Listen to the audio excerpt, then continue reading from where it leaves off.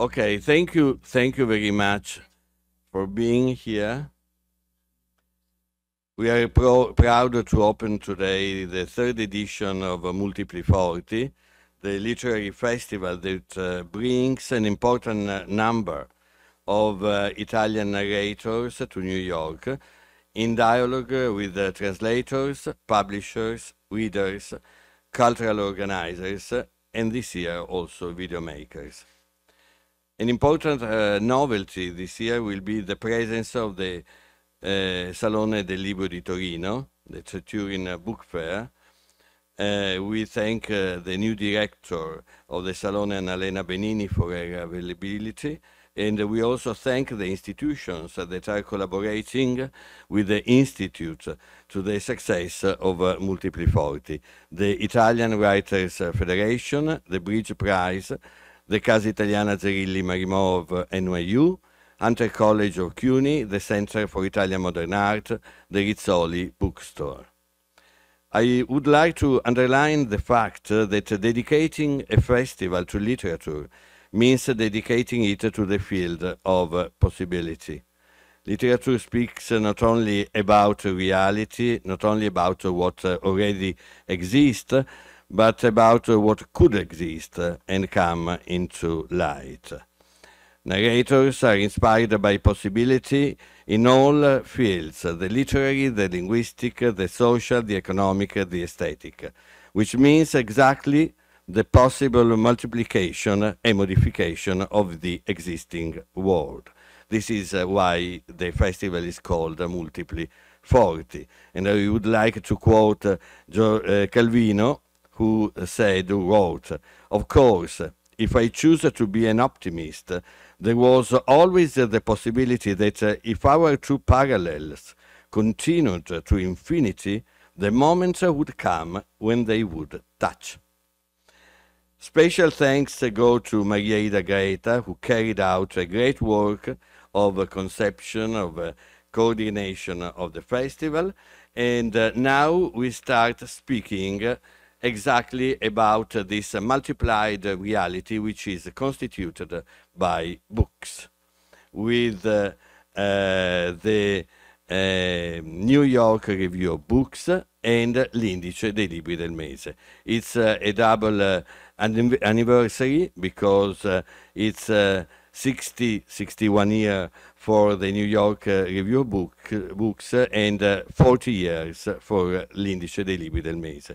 And we have here Lauren Kane, editor of the New York Review of Books, and Ria Ederman, publisher of the review, and Massimo Valerio Vallerani, editor of the Indice, and they will be in conversation with Alain Elkan. Please welcome our guests.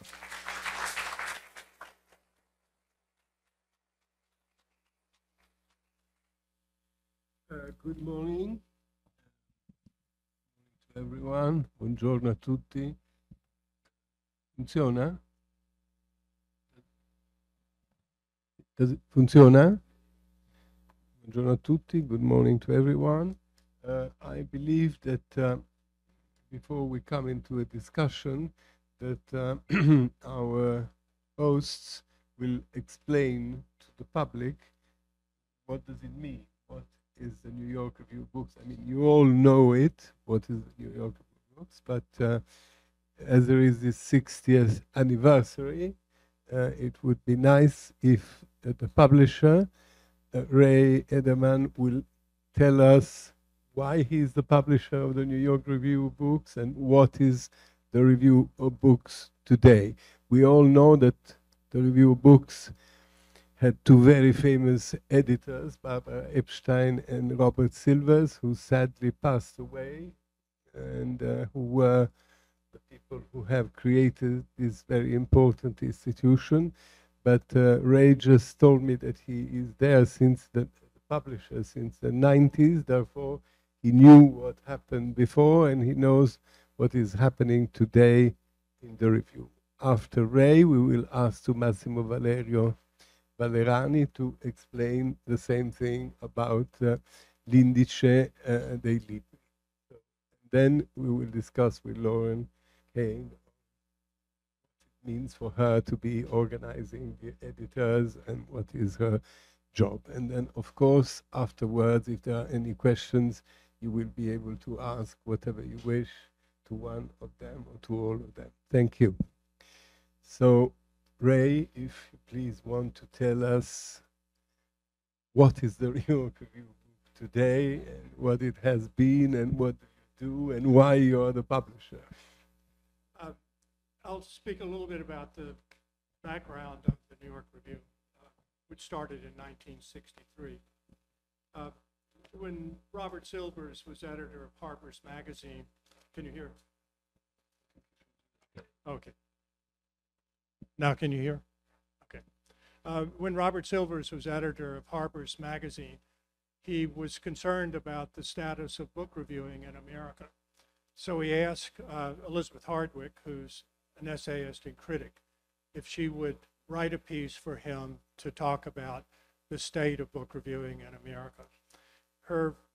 What she wrote was quite fierce and very critical of specifically the New York Times, but book reviewing in general. Some of her comments talked about the faint praise of books given by reviewers, the light little article, and she mentioned platitudes in book reviewing falling like leaves, with nothing of substance said in the reviews themselves. At the time, Harper's Magazine was owned by a publishing company, and Bob told me later that there was a lot of pushback against him for running that article because Harper's relied a lot on advertising from book publishers. A few years later, is this not working?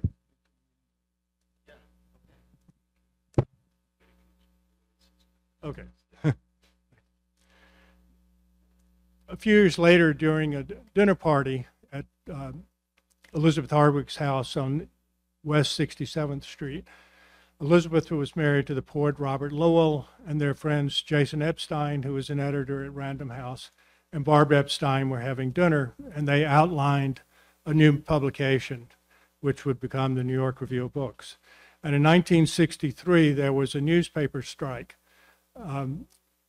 which went on, I believe, for 9 months. So there were no book reviews in New York coming out. And Jason said, if we're ever going to start a book review, this is the time, because publishers are coming out with new books and there's no place to advertise them. And we have an opportunity right now. So they put together the first issue.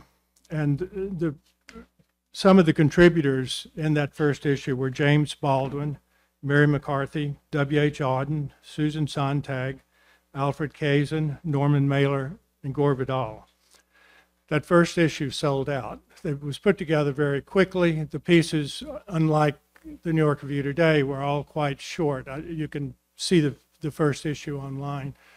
Today, they're average, what we'd say, 4,000 words per piece. Those were probably 500 words in the original issue.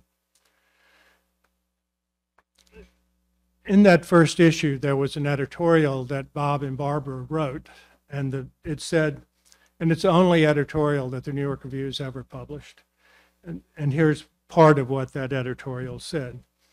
This issue of the New York Review does not pretend to cover all the books of the season, or even all the important ones. Neither time nor space, however, have been spent on books which are trivial in their intentions or venal in their effects, except occasionally to reduce a temporarily inflated reputation or to call attention to a fraud. So from the very beginning, the idea of the review was not to cover all the books that were coming, or as they said in the editorial, even the most important books. It was to deal with ideas, basically using books as a departure point to discuss ideas about science, politics, art, literature, the whole spectrum of culture. And the review continues to do that. It's been doing it now for over 60 years. The issue sold out, and it was determined to continue the publication, and Bob and Barbara were named permanent editors of the review. They both remained editors until they died. Barbara died in 2006 and Bob in 2017. From the first issue, the review has been independent, and it continues to be. And independence was the most important part of the review. The original stockholders of the review were friends of Bob and Barbara and Robert Lowell and so on, and they include people like Brooke Astor and Walter Pincus and a variety of different people, but it was understood that they would have no editorial say in the publication at all. And in fact, some of the early contributors financially to the magazine asked for their money back because the review became so stridently anti-Vietnam that it made a lot of the original investors uncomfortable. And that's what the review has always done. It has pushed back against perceived wisdoms. It was, as I say, quite early on against Vietnam. It was in favor very vocally of civil rights. It exposed the lies of the Iran-Contra conflict. It opposed the invasion of Iraq. When George Bush was talking about invading Iraq, I remember Bob and I met, and we agreed that every issue of the New York Review would have 3 articles giving the facts about this run-up to the invasion of Iraq and how wrong it was and the lies that were being told. And we did that for, must have been a year and a half before they actually started the invasion itself. Then we continued to write about it. Mark Danner exposed CIA torture centers all over the world. So it's that kind of publication, and we hope to still do that. Lauren can speak to this, writing quite a bit about the war in Gaza and the implications of that and the suffering and so on from it. What the review has tried to do is to have the best minds write about subjects that are important. Just for example, when in the Vietnam War, Bob and Barbara sent Mary McCarthy to Hanoi to write about Vietnam. Susan Sontag was also in Vietnam writing pieces for it. Joan Didion went to El Salvador. We've just had Tim Judah in Ukraine.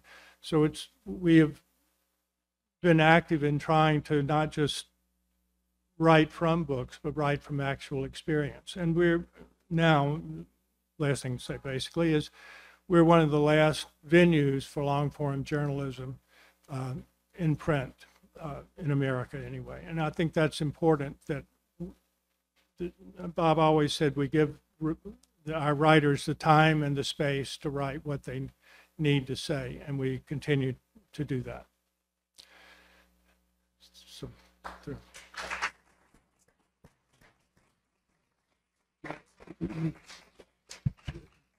So I believe that maybe you should say also something about the organization that you're working on. The publisher was quoting actually what you're doing now for the Gaza war, right? So how do you organize the pieces? And then another thing that hasn't been said is that we talk about books today also. So it's also the criteria, which books do you review? How do you review the books, and who's making the choices? What I know by experience, as I'm an old reader, and I think that Bob Silvers came from another tradition, which was the Paris Review at the beginning.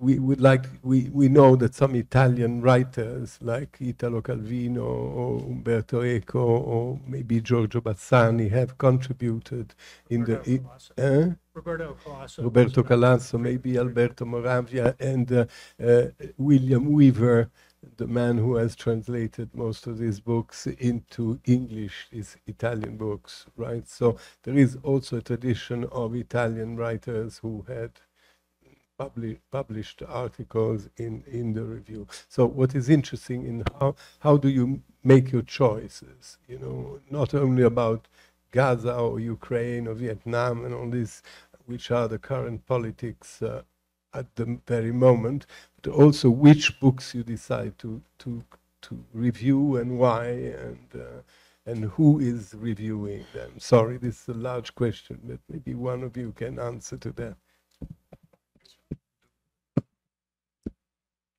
Lauren, like Bob, came from Paris Review to the New York. Yes. I love the interviews, writers at work. Yeah. I'm Lauren Kane. I'm the managing editor of the New York Review. I was at the Paris Review before that. So if you work in magazines, you probably know what a managing editor means, but if you don't, you probably don't, you have a foggy idea, if any. But to give a short answer, my job is to work closely with our editor, Emily Greenhouse, on everything from putting an issue to press, which we are doing this week. We will put our annual art issue to press, which has pieces on topics as wide-ranging as contemporary painting, Nicole Eisenman's paintings by Julian Bell, Colin Bailey on the new galleries at the Met, the European Painting Galleries, which are just renovated and reorganized and opened. So you can look forward to that. But of course, it's not just matters of aesthetics. Our next issue also has David Schulman writing from Israel on the situation there. And to answer your first question about coverage of the conflict there, I think, to raise point, the New York Review of Books is not just in a echo chamber of what's being published in New York City, but is engaged in foreign affairs. And certainly we have an outstanding team of online editors, especially our online editor, Max Nelson, has been a force in coverage and keeping us current and thoughtful while still, up to date on the situation and how it's developing. And I think it just always leading with to me personally, what reads as real deep thought and deep empathy, always with the pieces that we're publishing. There's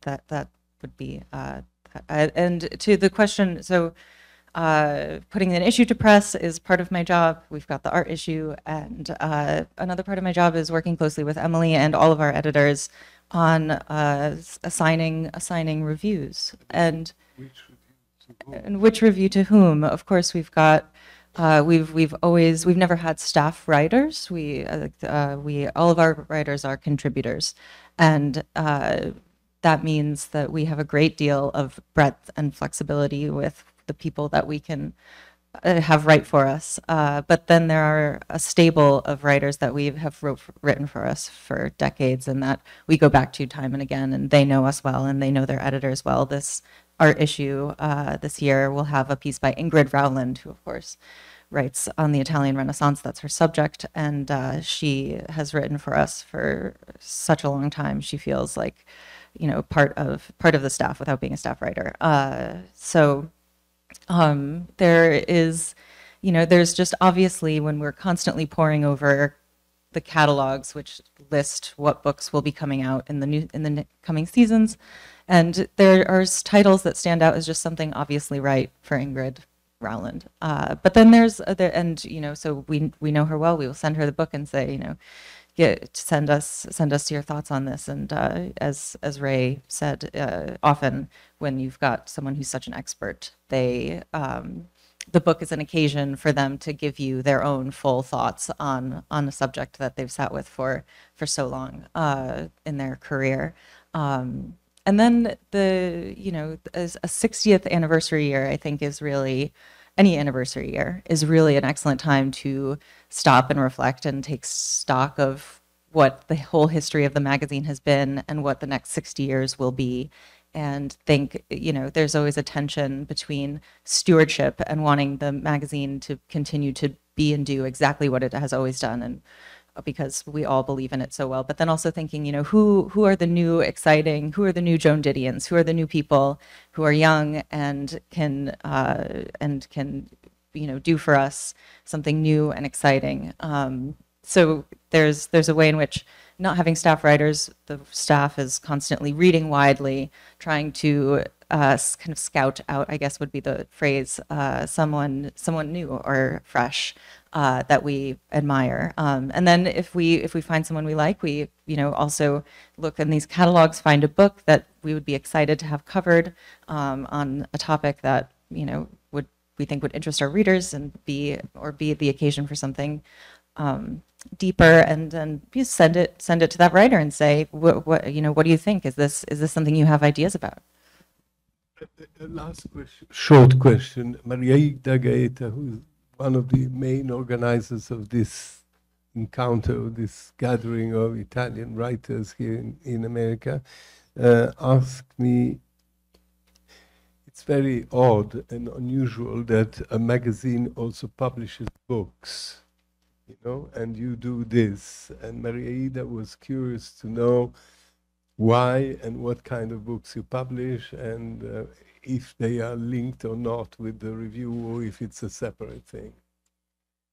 Ray might be able to say more about that. The book publishing started, there was Jason Epstein, one of the founders of the Review, became editor-in-chief of Random House, was an entrepreneur in a wide sense. And he published this catalog called the Reader's Catalog, which was to be the 40,000 best books in print for people who wanted to self-educate. If you wanted to learn about clinical psychology, there would be an expert in that field who would recommend the 5 to 10 books that you should read if you want to learn about that. Between the first and the second edition of the 40,000 best books in like a 3-year period, 27,000 of those books went out of print. The person I was working with as editor of Reader's Catalog, Edwin Frank, and I met and said, we should bring a lot of those books back into print that we like and that we admire, and books that we feel are important. And so that's the way that we started publishing it. Initially, we licensed, major publishers were letting fantastic books go out of print. So initially we licensed the books that we published from other publishers. Then when electronic books started, publishers began to not allow books to go out of print because they could keep them in print by keeping an electronic edition without having print copies. So we changed, and now the focus is we find some new books, but mostly we're publishing books in translation, and we have we're bringing a lot of books back. El Smoranti is one of the latest books we've done. We're translating a lot of very large books, which publishers don't like to do, but it's something that we feel is important. If we like the book, we want to do it. We're doing a Danish book next year that's probably 1,100 pages long. So some of these are enormous translation projects, but we feel that they're important. We have done some books that are collected essays on specific subjects. We did a book on the war in Iraq. We did a book on Freud. But those collected essays we're doing much less now than we used to. But it's separate from the magazine. We don't. It has a separate editor, and he selects the books. Thank you. So now we will come back to you in a moment. But now we have here our friend, Professor Massimo Valerio Valerani, who will explain a little bit what is Indice. Here it's Indice. This is the last issue. Sadly, we don't have yours to show, but it doesn't matter. And so, Massimo, if you can explain. Thank you. Thank you to the Institute for this invitation. And I am honored to confront with the New York Review of Books. Introducing our journal seems an easy task. It is a review journal that has been enriching Italian culture for 40 years in all fields of knowledge. From the very beginning, the journal has always had a multidimensional vocation, open to all disciplines: history, literature, politics, economics, entertainment, cinema, and now also comics and graphic novels, with a twofold purpose: to broaden the range of specialized readers to other fields, envisioning a kind of Frankensteinian omnivorous reader, showing interest in everything.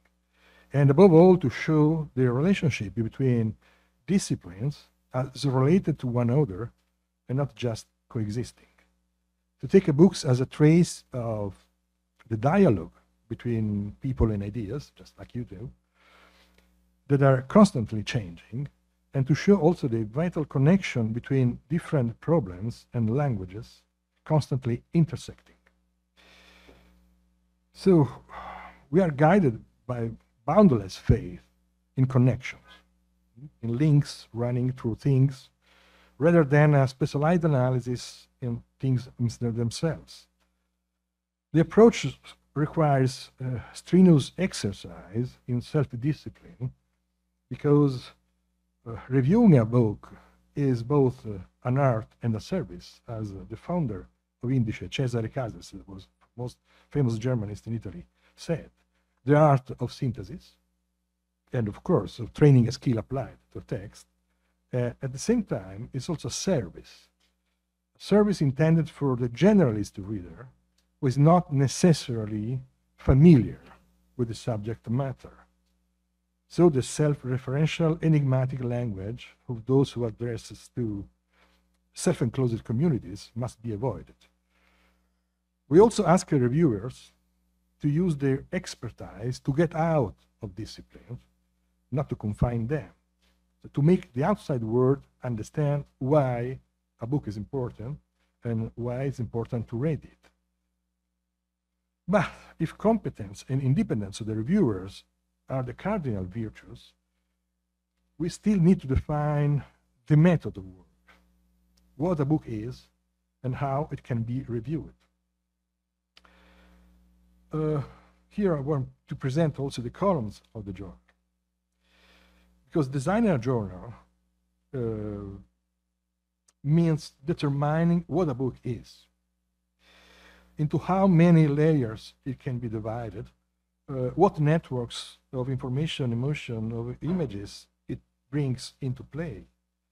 So whenever we have to decide the fate of a book, we ask ourselves this question: whose book is, whom is meant to reach, what brought to its writing, what ideas does it gather? I must say that in this, my training as a historian has helped me a great deal, because it has provided me with the tools to understand that a cultural artifact, like a book, does not belong only to its author, or to his or her background, or even to its potential recipients. It belongs to a dynamic context that is formed on a case-by-case basis.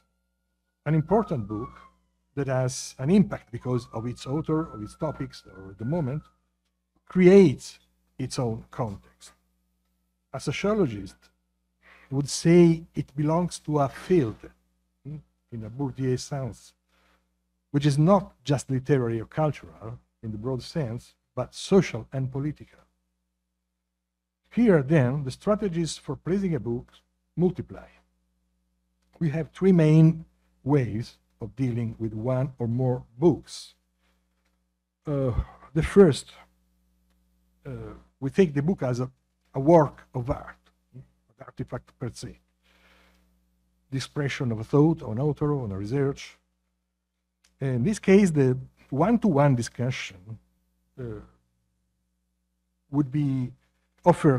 should offer the first succinct but effective overview of the content. So a review by an expert is the natural course of things. I said earlier, here the spirit of service prevails. So you have to synthesize the books and only then add your comment. But if we widen our gaze, we can also start from the theme that the book, or several books, addresses or sheds light on. In this case, the scope of the analysis must be broader, the excavation deeper, and even the connection with other books may be necessary. The book is a part of a network of text, to give that give meaning to it. So the column devoted to this inside is called Segnali. There are 10 pages for each issue dedicated to a theme. It's the longest column of the journal, and over the years have defined a space for analysis and also for discovery at the same time. Analysis of movement and themes worthy of more reflective readings, and discoveries of lesser known authors of seemingly marginal or contrary emerging cultural context to be explored in depth. For instance, if we go through the Segnali of the last 2 years, what emerges clearly is a constant thread of attention to non-European women's writings and a story from former colonial worlds that have found original form of expression, which interrogate Italian readers, but I think Western readers in general, about the role of literary operation and overall about the political nature of memory, shaped by former ruling subject. Our attention to the signal coming from the world of social science is also high, also from problems posed by the new frontiers of eco-crisis or in artificial intelligence is always very high. So to a certain degree, we go with the flow, because the Segnali gives an account of the books that come out. But we always try to maintain a transversal perspective in the analysis of books. We are not a mere reflection, but a crossing of the theme with a critical sounding also provides for internal contradiction and less obvious connection. For example, the case of ecology and also new digital culture, we discover they are often intertwined with underlying religious yearnings. So we have to intersect the discipline to understand best the theme that books, one more than books,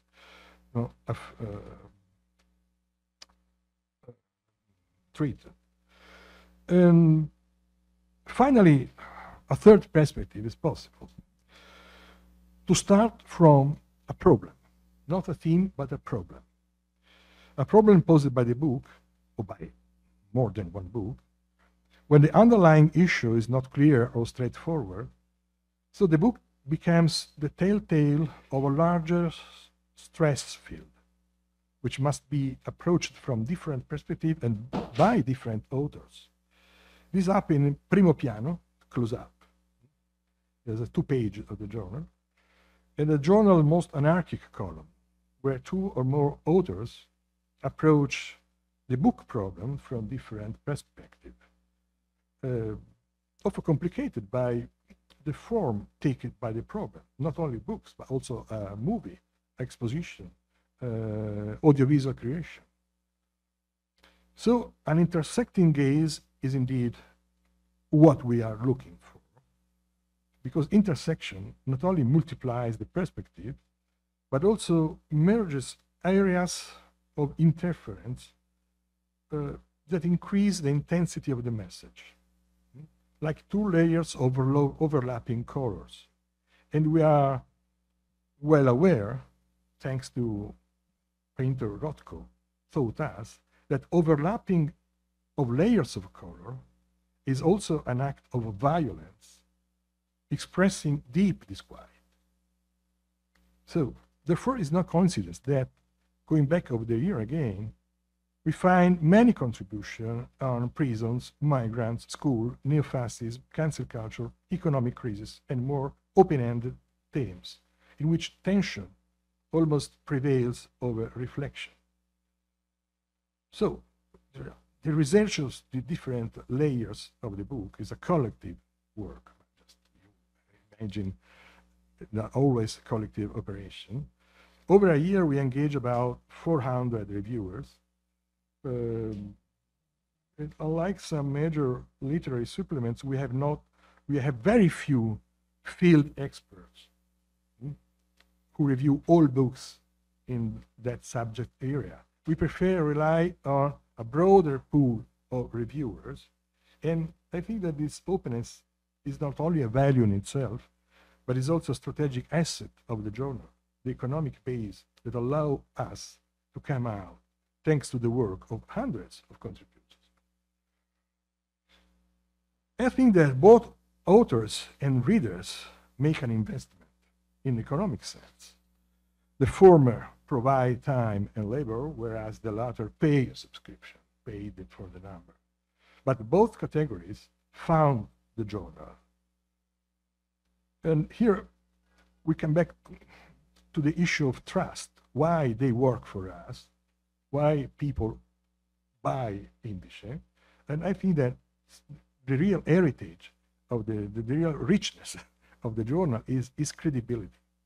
The credibility that the journal was built with its personal relationship woven over time. Of course, the heritage includes editorial staff, and managing staff. But what is the future? Few words about the future. I will brief here because I don't need to convince anyone that interaction, the form of interaction, counter-interaction has changed, and that the flow of information, including those books, greatly expanded the audience of readers, authors, and even reviewers. There are a lot of reviewers online and out of product site, internet site. So for years, we have been confronted with this fluidized reality, which has dissolved everything into a very fast current of books, reviews, commercial, interviews, and so on. So we can ask ourselves why the Indice still survives to this, and how can we should survive? Well, I know the answer, the real answer. I think that the print issues, with all its problems, must continue to exist. And the second, I think that the Indice has not so many economic results, but he had an archive. He has his archive. The archive of Indice, I think, they still represent the major capital of the journal. And the question is, what relationship do we want to have with the bottom-up access to digital media and content? So we have digitized our archive, but what do we do with this archive online? Should the Indice become a large supermarket where we fish for things, or remain a place for proposal, pointing new direction for development of a serious, meaningful connection? We believe that the second choice, the second option would be more faithful, fruitful, and compatible with the history of the journal.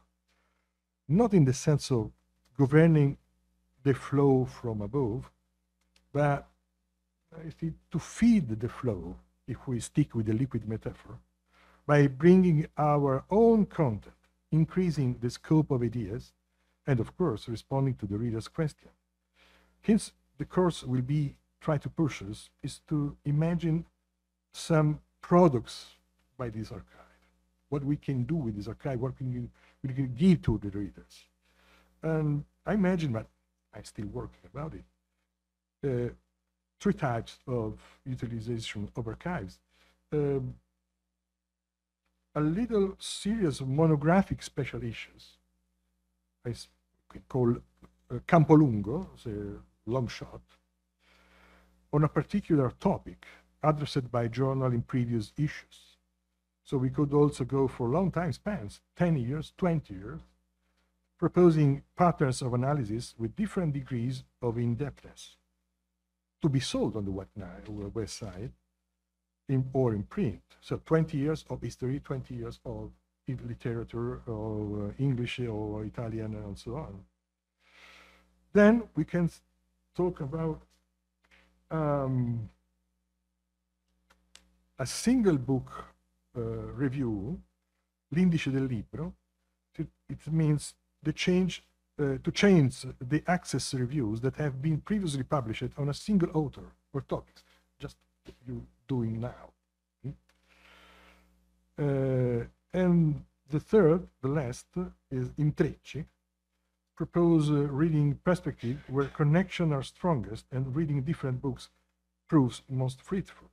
It means that we have to intersect different themes and different problems, proposing our choice of this, the reviews about this theme. So this is what we are doing, and we want to exist still in the future. Before giving the floor to you and to ask the questions you want, it would be interesting to know if I am right for Italy, I'm right for America, that newspapers are selling less and less. People read less and less newspapers, and also reviews of books or other things are obviously less and less important for the life of the book, of the film, or whatever, right? Because once upon a time, a review was very, very important for a writer. If they had a bad review, the book was dead. A good review, the book could flourish. But what is interesting, at least in Italy, and I hope it's the same in America, is that bookstores are coming back. And books sell almost as well as they did before. On the contrary, newspapers do not sell as they sold before. So you are in the middle, because you are a kind of a review, a newspaper, a magazine, right? Reviews are less and less important, but books are there. Young people, old people read books. And in the universities, students prefer to read books, physical books, than reading, online or whatever. And also, this is what in the university I am doing, and many other people do, is fighting about keeping on writing. And this is also, there's a famous critic called Hans Ulrich Obrist, who is fighting with me about the fact that we should not left pen and paper, right, for writing. I mean, to keep on writing, because writing is also a calligraphy. Calligraphy changes over the years for writers. And therefore, if you want to study who is a writer, it's better if he keeps on having his own calligraphy. So all these are things that we have seen and perceived. It's not a real question. A question could be how many copies you sell of your magazine, how many copies you sell of your magazine, who are your readers, but mostly how do you face this? The fact that the book is still there, newspapers are less important, critics are less important, but people like to read books, and young people too, and real books. So can you answer to this subject before we ask public questions? We have about 135,000 circulation, of which 120,000 are print copies. Our renewal rate is 86%, which means most of the people who subscribe to the review continue to renew and continue to read it. And I think the reason that people are continuing to read the review is because it's not just a straight book review. It's 4,000 words. It educates people on subjects that they care about. We have very distinct categories, as I mentioned before: politics, science, art, so on. And every issue has at least one article in those categories. And I think we don't expect people to read the entire issue, but people read from it what they want to read. And we're continuing to see people do that. Our circulation is growing faster in digital subscribers than it is in print subscribers, but I think print is very important to us, and as long as we can keep it, we will. And so far, we see no signs of getting rid of it whatsoever. We do see people reading more books again, which you're exactly right. Ebook sales are down with all publishers. Print books are up. It's a dichotomy that I can't explain it, but it's a happy problem to have. Then, I add to this that in Italy we translate many, many foreign books. In the United States, I think you are a little bit of an exception. There are much less foreign books translated. Whenever I'm outside of America, it's the great translation problem. Why aren't you translating more books from our language? And go to India and you'll hear, what is it, 27, 29 languages, and everybody wants their language translated into English. It's a great problem, and it's one we are with our own books. As I say, mostly translations now, and we're trying to find books from foreign languages. I was just having coffee with a writer who was talking to me about Francesca Melandri. Am I saying that right? Yeah. And how he had read a book of hers in Italian and wanted to write about it for us, but it's not in English, and can he do that? And anyway, just one example of how we should have more and more books translated into English for American readers. But I think it was Fran Lebowitz said the one thing that gives her hope is on the subway, all the people not looking at their phones but reading physical books are young people. So young people are reading, to respond a little bit to one thing you said, and to continue to answer your question about how we think about assigning reviews. I think one of the things that we're proud of is kind of disregard for timeliness in the books that we're not keeping up with the publicity or press cycle of a new book with the week it comes out. Often that's when all of the reviews run, but we really want to kind of spend time to give it a kind of a long, cold take, a long considered, deep consideration of a book. And if that takes, if that's going to take us past the publication dates, all right, for readers to be reminded of a book again after it's come out. So, that's one thing that we keep in mind when we're having editorial discussions. Before I ask the same question to him, I want to mention something which distinguishes you very much, and that I was very impressed by. I had the pleasure and the honor to interview not many years ago Robert Silvers before he died.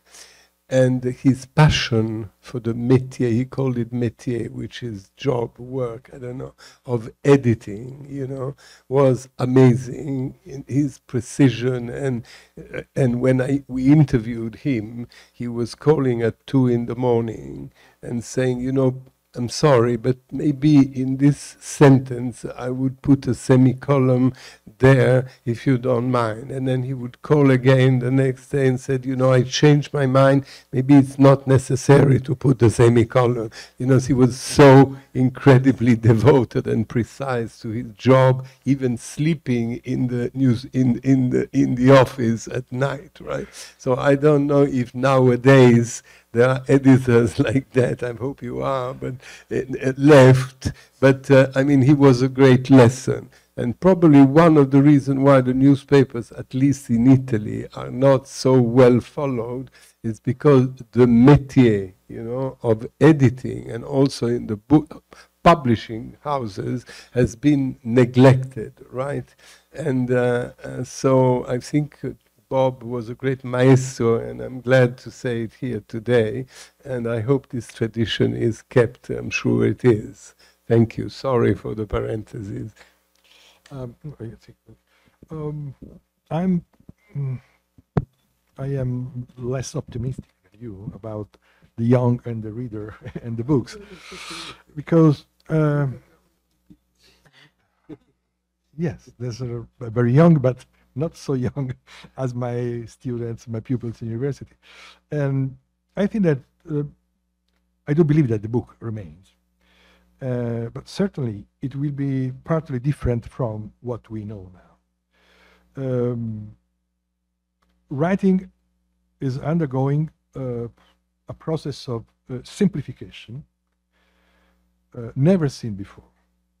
I think that the invention of print press in 16th century marked a process. The spread of a written language completely different from oral one. Now, the opposite is happening.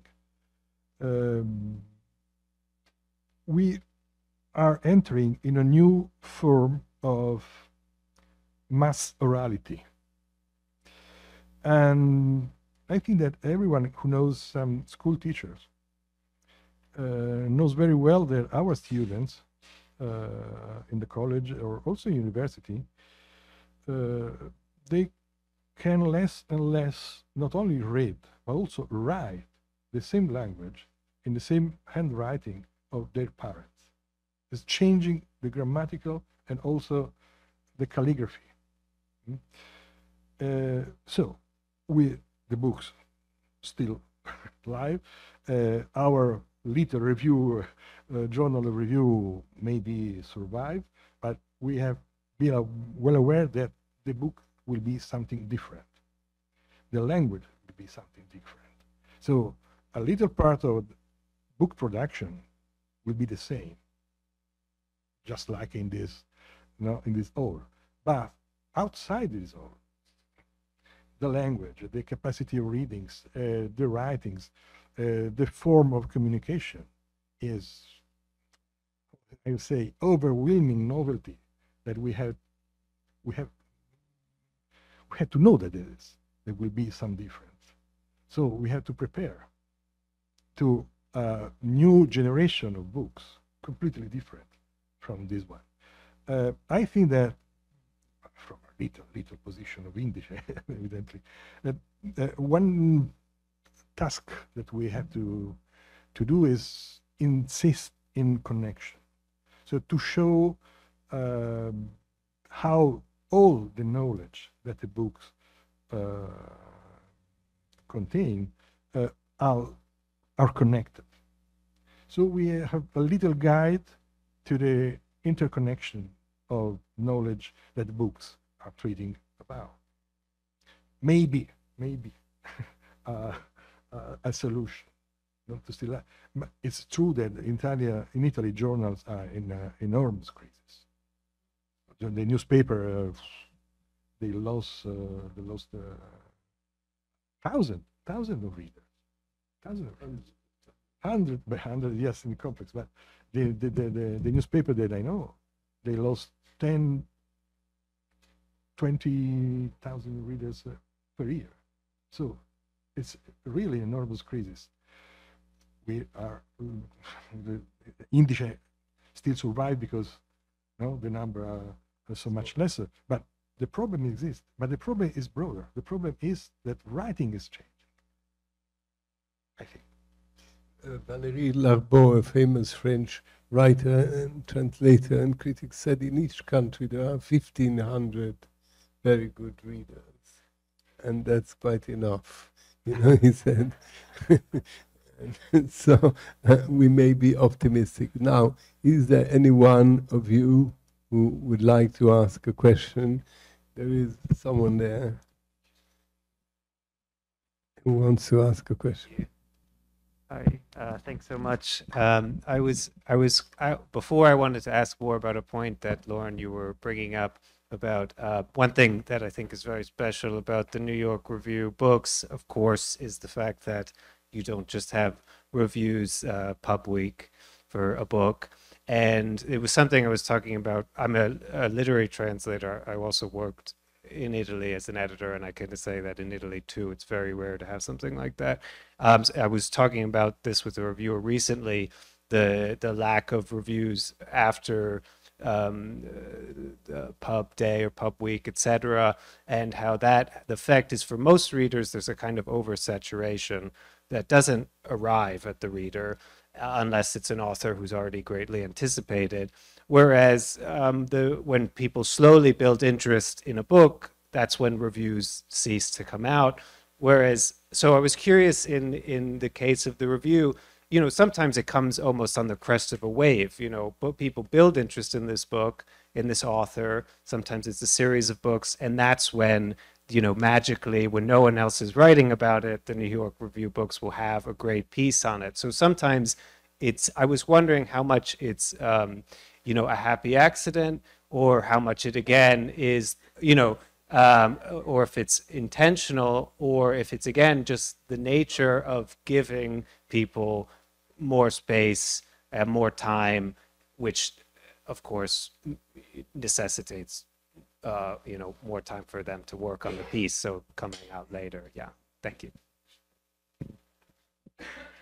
Thank you. Yeah, I think, well, a couple of things I think of in response to what you said.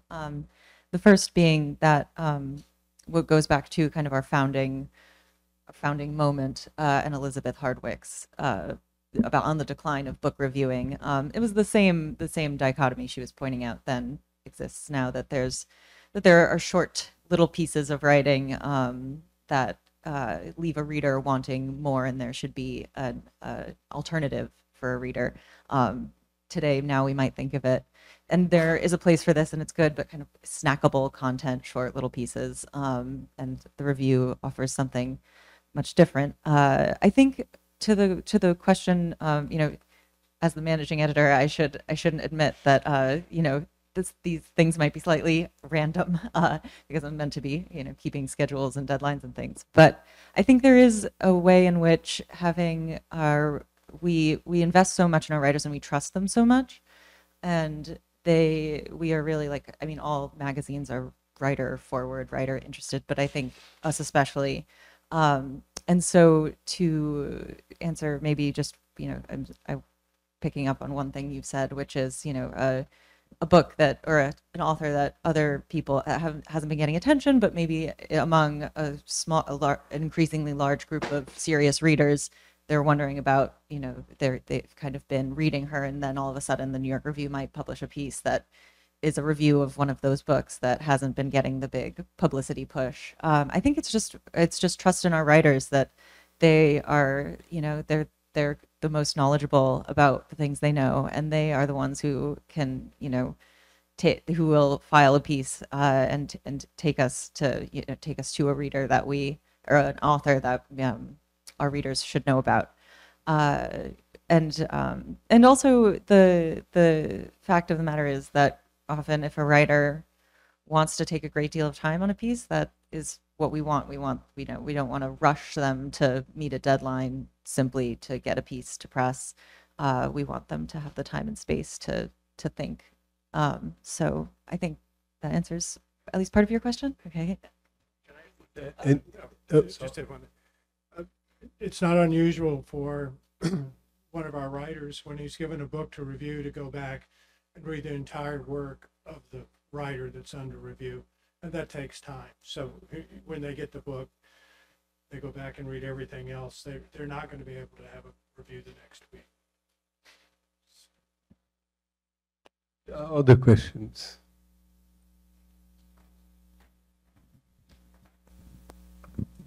Hi, how are you? My name is Arianna Farinelli, and I'm an Italian writer who lives here in New York City.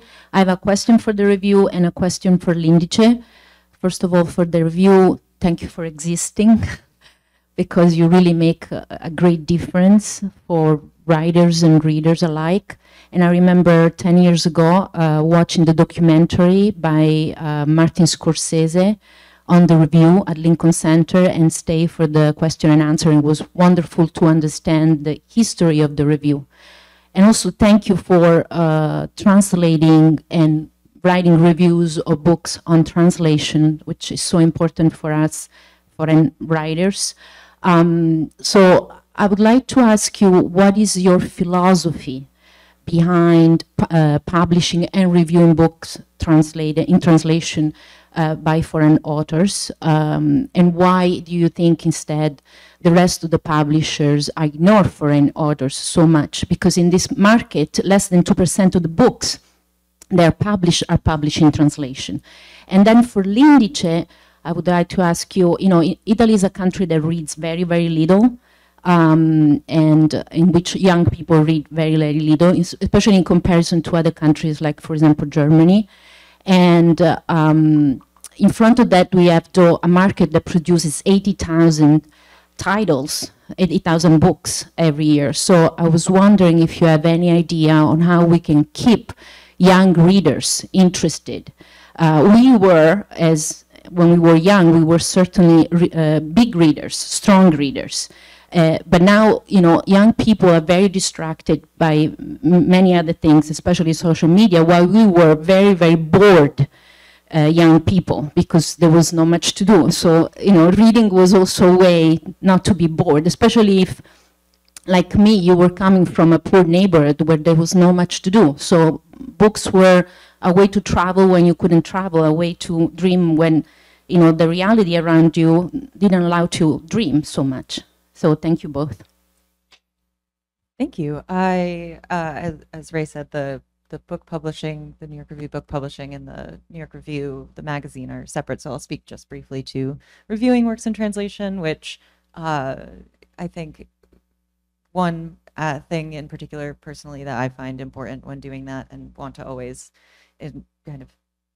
bring out is the quality of the translation itself. I think so few book reviewers happen to read the same language of the book in translation that they're reviewing, and you can't find someone who's bilingual and knows the author and all of that every time. But if you can find someone who can understand the original language and speak, at least for a part of the review, about the quality of the translation itself, how it compares to the original, how it might hold up or not hold up, I think that's always important to include in a review of a work in translation.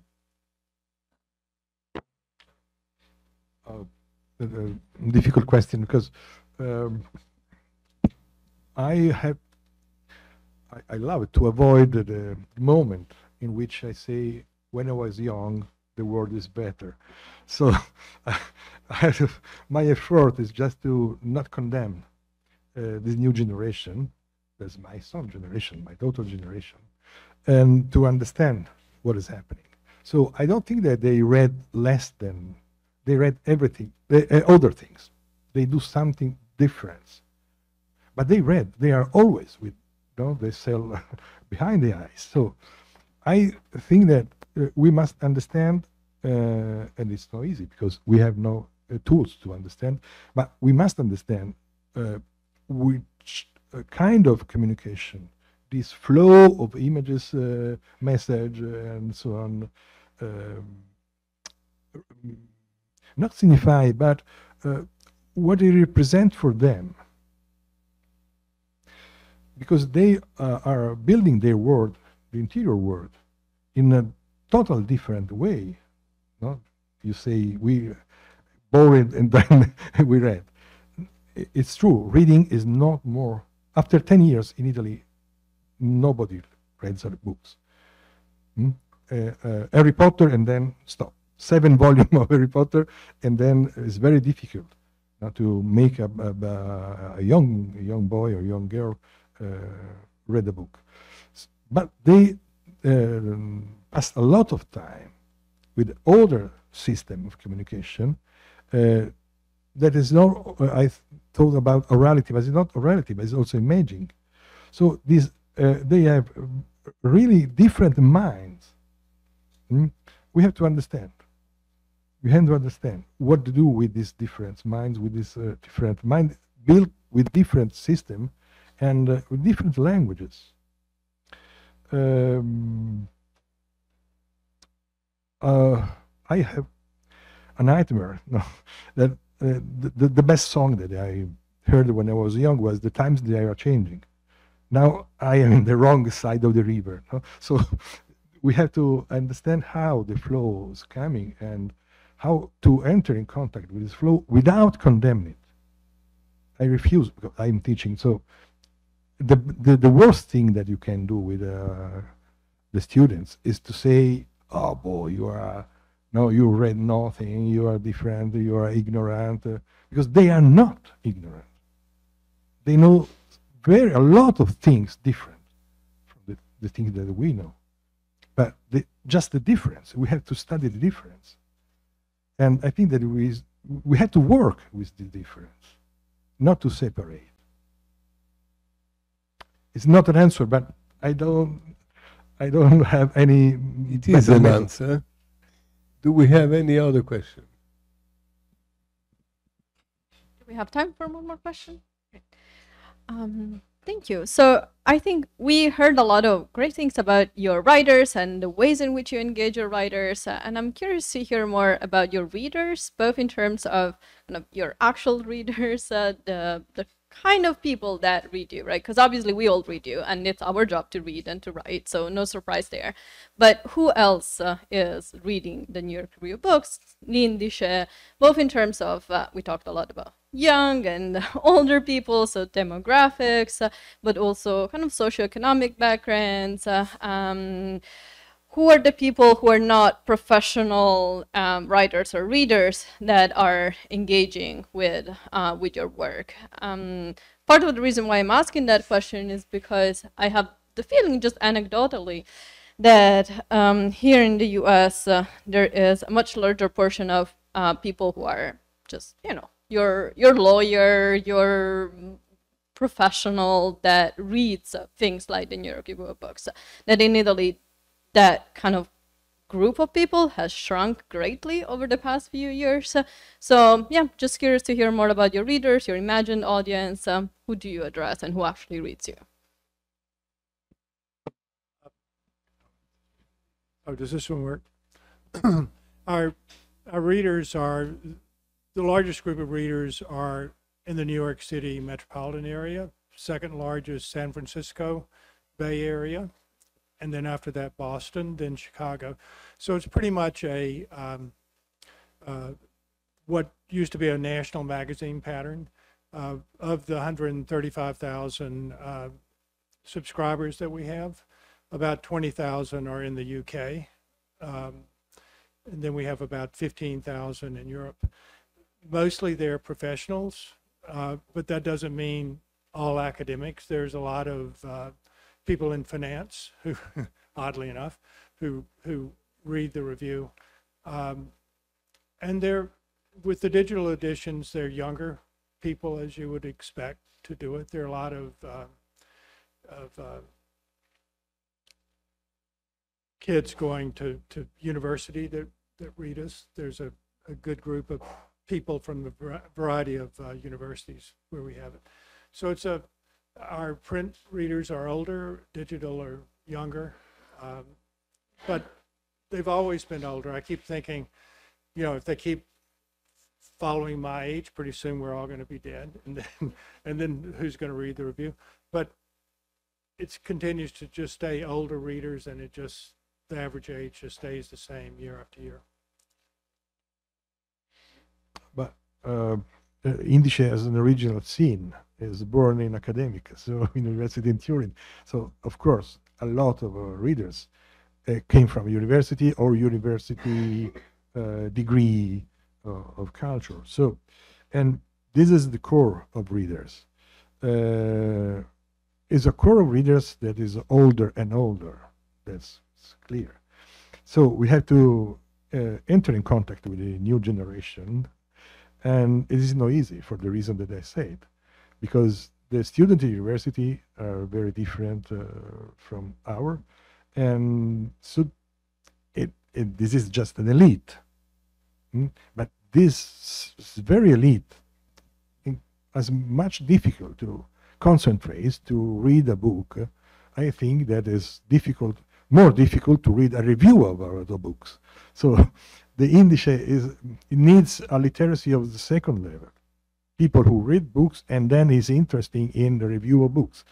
There are fewer and fewer, these people.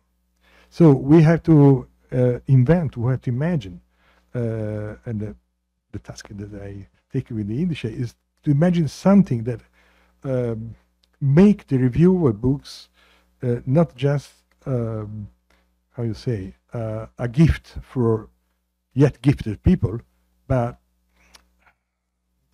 something that, a bridge of idea with people that has some difficult to read the books, but can read something about the book without feeling himself not at level, feeling himself like people that can understand what the book is saying. So I think that is a moment really difficult for the Indice, because it's an academic origin, very high, very specialized, core of readers, very specialized, very cultivated, but also old, and a new public that has different kind of cultural formation and also different minded, and with which we had to go towards, but with different tools. We have to imagine something, not a review, but a discourse, a dialogue about the problem, and show this reader, this new reader, how books may help them to understand their problem. I think that we have to do this. Thank you. I mean, are there any other questions? Maybe a last question, or shall we conclude here? Someone wants to ask a question?